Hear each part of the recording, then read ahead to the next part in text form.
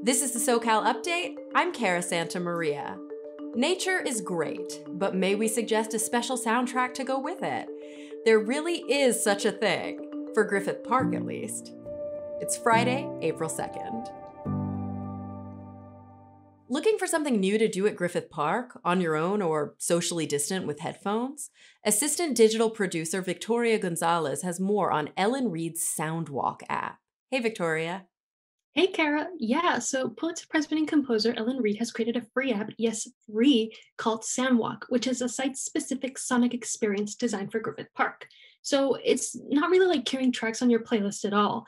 Soundwalk is GPS enabled, so it's customized to change as you stop, turn, change paths, or whatever. So every person has control over the experience and will use it differently. Wow, that's brilliant. How did it come about?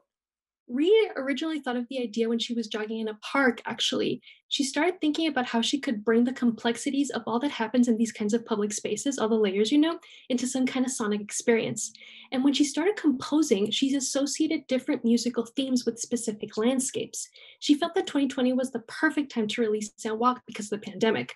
It debuted in Central Park first, in New York, then in Griffith Park in LA, since both spaces allow for socially distant experiences. The app also features music from the Kronos Quartet and the Soundwalk Ensemble. Oh, I love Kronos Quartet. So how long does the whole experience last?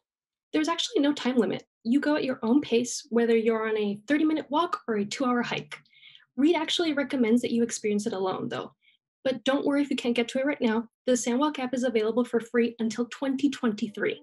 Oh, that's great. Are there any other soundwalks popping up elsewhere? Not in California, but there are more Soundwalks being released this spring in Virginia and Pennsylvania.